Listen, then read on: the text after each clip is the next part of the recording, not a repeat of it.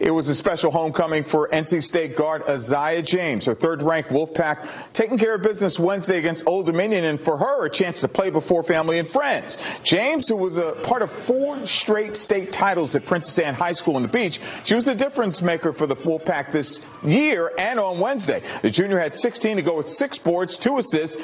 She feels she's really come a long way since her days as a Cavalier. I see myself come very far,